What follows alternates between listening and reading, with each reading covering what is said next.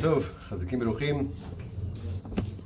I wanted to say a halacha that relates to one of the many halachot, the myriad alfei halachot that we were taught by Morenu V'Rabbeinu Ateret Roshenu Chama Ovadia Yosef Zechas Dik Devracha Gimel Marcheshvan Nihilulam of Maran. Just minyan li'inyan. I was working on yesterday a little bit halachot of Hadlakat Nerot on Erev Shabbat, and there is a machloket in the Rishonim when a person accepts Shabbat upon themselves, specifically if by lighting Shabbat candles, does that automatically bring Shabbat upon the person? Shitat Bahag is that when a person lights Shabbat candles, they have accepted Shabbat. Shitat Or Zarua is that when by lighting the Shabbat candles alone, we do not necessarily accept Shabbat. A person does not automatically accept Shabbat by merely lighting the candles. When is this relevant? To many cases, but certainly when a person lights Shabbat candles, halakha l'maaseh, a person lights in the summertime Shabbat candles earlier than the actual, within half an hour of Shabbat. He lights earlier, Plaga Mincha, we have an early minyan, significantly before the arrival of Shabbat. So in that case, because you're lighting so far in advance of Shabbat, in that case you actually do have to accept upon yourself Kedushat Shabbat. So that it's clear that the candles that I'm lighting are for Shabbat. So when a person lights Shabbat candles more than a half hour before Shabbat, you are obligated to accept the Shabbat upon yourself. If you're lighting the candles within a half hour of Shabbat, you do not have to accept the Shabbat upon yourself at that time. Let's say a person is lighting the Shabbat candles significantly before Shabbat, 3 hours, an hour and a half before Shabbat. He's lighting the candles after Plaga Mincha, an hour and a half before Shabbat, let's say, before Shabbat arrives. And we said, he has to accept the Shabbat upon himself at that time. If he knows that there's certain melachot he has to do, for example, he still would like to drive to the Beit Knesset. He's lighting the candles in his house before he leaves, but he wants to drive to the Beit Knesset. In that case, he's allowed to make a stipulation. He's allowed to make a condition. And although I am accepting the Shabbat upon myself, it's not in regards to this melacha that I plan on doing as well. So you are accepting the Shabbat to a degree, and that way the candles that I've lit are reflected in that it's for Shabbat. At the same time, I leave myself certain melachot that I'm able to do. This halakha is also relevant for a woman who very often is the one who lights the candles. If it happens to be a leil tevilah, if it's a night upon which a woman has to go to the mikveh, it happens to be a Friday night, so she knows she has to, let's say, do melacha between when she lights the candles and leaves the mikveh, so she's allowed to make the stipulation. But the stipulation is only necessary when you're lighting more than a half hour in advance before Shabbat. If you're lighting a half hour before Shabbat, then it's not required to accept Shabbat upon yourself at that time. That is our position.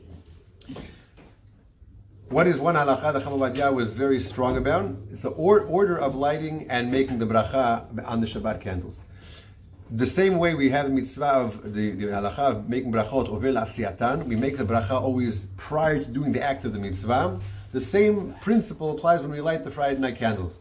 A person should make the bracha, and then you light the Friday night candles. Over l'asiyatan.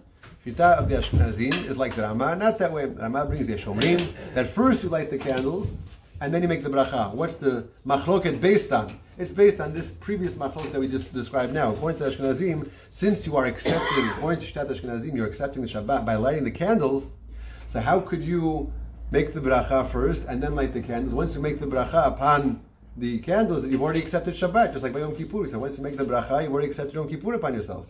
So how could you light the candles after making the bracha? So therefore Ashkenazim say first light the candles, that way you've gotten the melacha out of the way, then you can recite the bracha. Chama Ovadia upheld the position of Shulchan Aruch that's not the proper order, and we always make the bracha beforehand. We make the bracha beforehand, and then we light the candles. Right, there is machloket even amongst the Sfaradim, but the Shitat Chama Ovadia was to make the bracha first.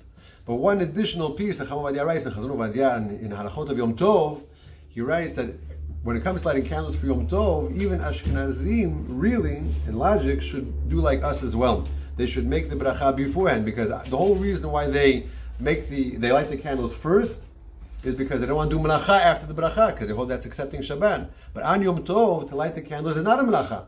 So therefore, the proper order of Over l'asiyatan, first making the bracha and then doing the mitzvah, should be the case on Yom Tov, even for Ashkenazim. So, and that the truth is, I've seen other Ashkenazi poskim which make the same point.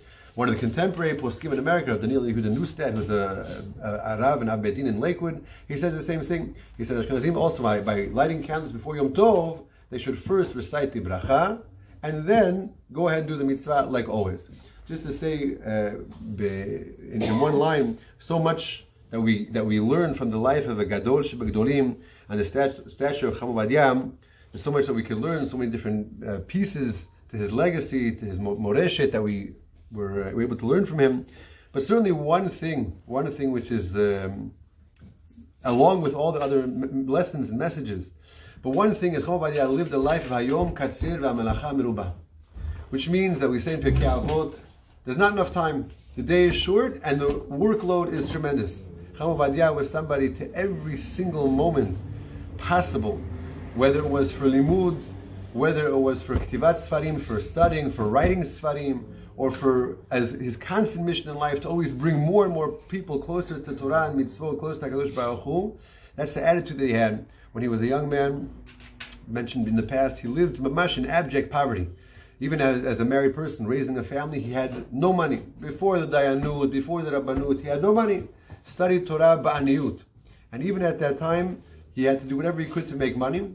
There was a certain Rosh Hashiva that would always give an incentive. Any Avrech who comes and tells him a certain type of Chidush in Gemara, that he gives that person a certain payment, a certain stipend for Shabbat. Chacham Ovadia needed the money. So he would always prepare the types of Divrei Torah that this Rosh Hashiva had in mind, so he could go on Friday morning and then he would get some money to be able to buy something for Shabbat. Chacham Ovadia, he's saying the Divrei Torah to one of the Gedolim. What did he say later in life about this? He said, Chaval, in the time that I had to spend preparing those types of Divrei Torah, I could have grabbed another Beit Yosef. I could have studied another Beit Yosef, another Beit Yosef. That was his mission in life. His mission in life was Lifsok halacha, lilmod alibat hilchata, to say more halachot and say more chidushim and more psakim. This is whether it's the intellect or the memory, or whatever the circumstances were, Chacham Ovadia. But a person should live with an attitude of Chazal, of Hayom Katzir v'Hamelacha Meruba. There's a lot to do. There's no sitting around. We have a lot to cover. We have Shas, we have Poskim, we have Alachot, we have Gemara, we have Mishnayot. Baruch Hashem, we're Zecheh Shabbat to start Limud Masechet Shabbat and Mishnayot.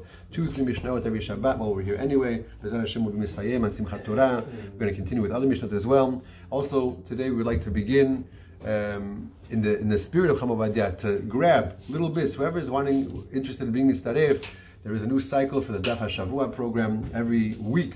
One daf HaShavua. They just started this week, Sunday, or some kirot on Shabbat, with Masechet Nedarim Hashkacha. We have 10 copies of Masechet Nedarim in the Mitifta edition. It's just a few minutes, daf HaShavua. You don't do the whole daf every single day. You do a quarter of the daf every single day. And over the course of the week, you finish that particular daf. Kol harotzeh, any person who's interested, to make the commitment, whether it's easy, whether it's not easy, whether it's fun or not fun, or interesting or not interesting. Lo mishana. When a person makes a commitment to a limud, b'li neder, then he sticks with it regardless of the circumstance. So Bezrat Hashem, that's going to be available right now to start that again in the Zikaron and also in the legacy of Chacham Ovadia Yosef, Rabbi Hanan Kasher Omer, Atzah HaKadosh Baruch Hu, lezakot, lisa lefikach al bala, im tomet, tashma, gos, mas, ko, yidu, Torah, v'yadir.